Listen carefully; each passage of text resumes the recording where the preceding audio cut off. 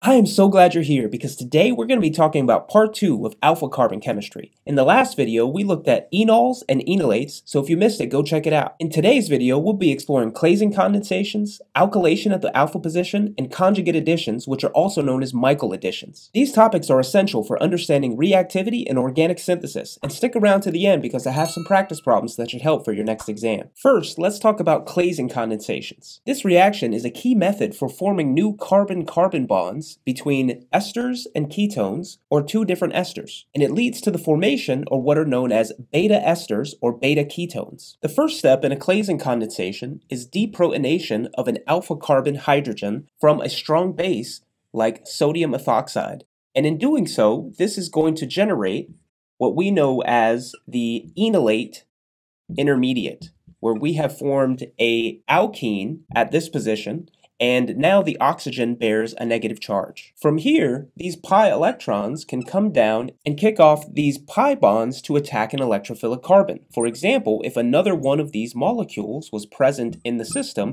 we know that the carbonyl carbon is electrophilic, so this nucleophile will come and attack at this position, allowing us to form an intermediate, where now we have formed our brand new carbon-carbon bond. So we have our ketone, our ester, which was reformed, and our brand new carbon-carbon bond is at this position, which has attacked the carbonyl carbon, generating a negatively charged oxygen species and remaining with the rest of the ester which was attacked. From here, these pi electrons can come down and we have a good leaving group in this alkoxide species, which allows us to generate the new intermediate, which is a beta ketone. And remember that the alkoxide is still present in our solution, so this is separate. So the alkoxide has now been formed, and we are left with alpha carbons, which can subsequently be deprotonated by that alkoxide species, allowing us to generate an intermediate, which is an enolate. So from here, we would be left with our ester, and now we have our enolate species on this side.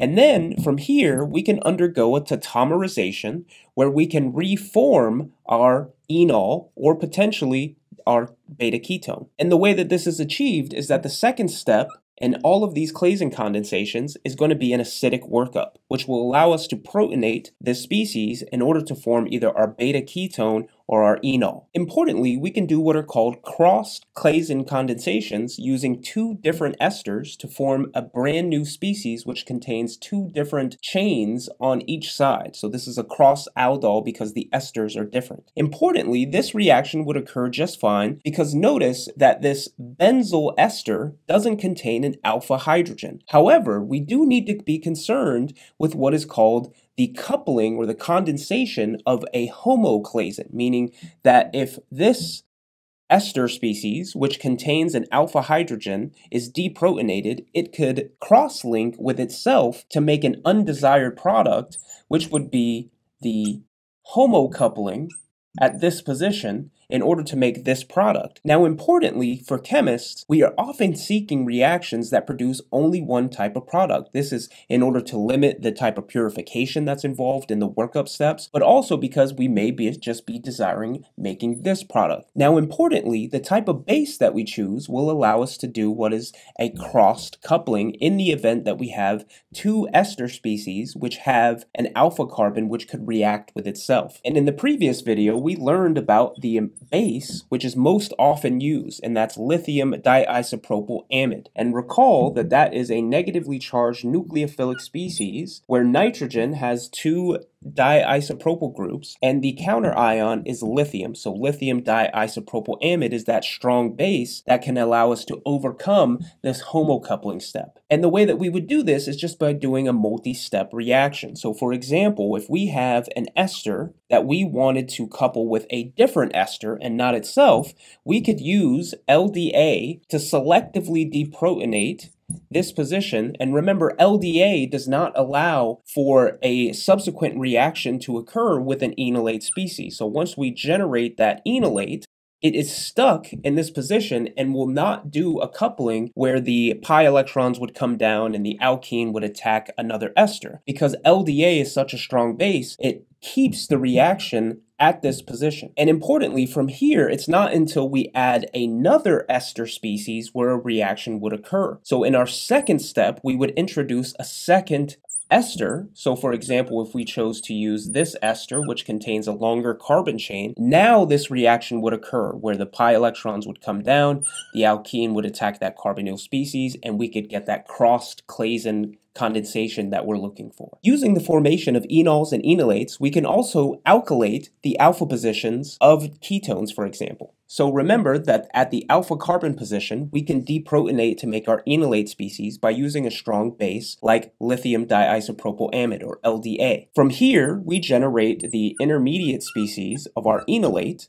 which can then attack by bringing down those pi electrons from this alkene position to something like an alkyl halide. So at an alkyl halide, we could do a nucleophilic substitution if we had a good leaving group as the halide, and we could generate this product by alkylating at that alpha position. Important side reactions to consider are the fact that we still have alpha hydrogens present in this compound, which can undergo further alkylations if the strong base is still present. Now, importantly, we need to consider the fact that there are two different alpha carbon hydrogens which can be deprotonated. If on the first one we deprotonate this alpha carbon, we would generate an enolate species which contains a more substituted alkene. Notice that it's more substituted because we have that R group at this position, but instead we could deprotonate this alpha carbon to make a different enolate species where we have the less substituted enolate species that's formed. And remember, both of these are enolates. Now from here, if both of these underwent a subsequent alkylation, this one would attack an Rx here at this position, making a product where we're placing the R group on the opposite side. So now we would be left with this product, and this enolate species would attack Rx to generate the di-substituted or di-alkylated compound where both of the R groups end up on the same carbon. Now importantly, the more substituted enolate is going to be a more stable species. So we would call that the thermodynamic product, or the thermodynamic enolate. However, because it's more substituted, there is some steric hindrance there, so the alpha hydrogen at this position would react faster. So for that reason, we call this one the kinetic enolate. So one is faster, but one is more stable. Now the way that we would selectively choose which one to form is actually depending on which base we're using. So sodium hydride is another base that can be used instead of LDA, which is a very strong nucleophilic base. And if we wanted to form the kinetic product, the base we would choose would be LDA.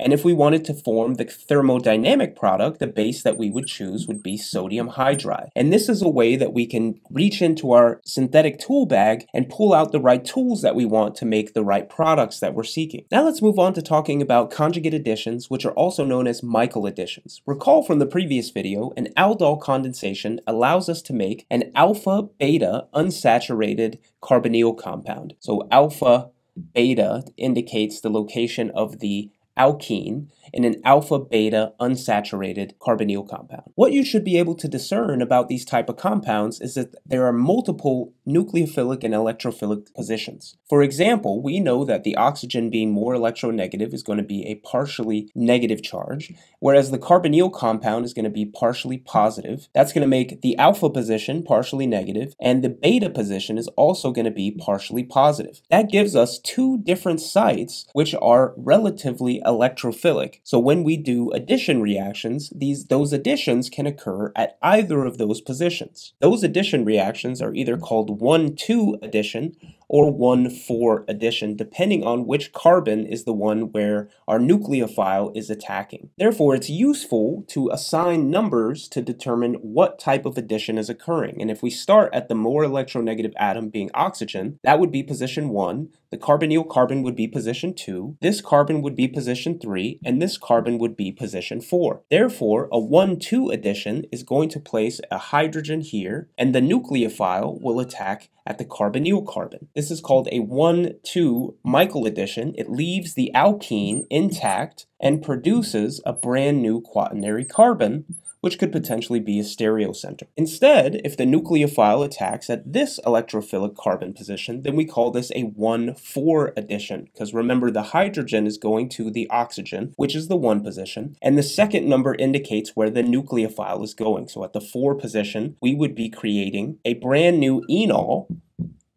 where the alkene has shifted here. And notice that this occurs because once this nucleophile attacks, what happens to these pi electrons is they are moved to this position to form our enol, where the nucleophile is now at the 4 position. So we call this one 4 because 1 is the oxygen position, then 2, then 3, then 4. And we call this one 1,2 addition because the nucleophile attacks at the 2 position, where the 3 and the 4 are a part of that alkene. Now, in order to discern whether or not a Michael addition or a conjugate addition is going to occur, it's important to be able to identify Michael donors and Michael acceptors. A Michael donor is oftentimes going to be a type of compound that has a very acidic alpha carbon. So for example, in a diketone species, we can very easily deprotonate the alpha carbon position because it has been made so acidic. Similarly, a diester species will also allow for the deprotonation of that alpha carbon species, allowing us to generate a very strong Michael donor. And we call it the donor because that is the nucleophile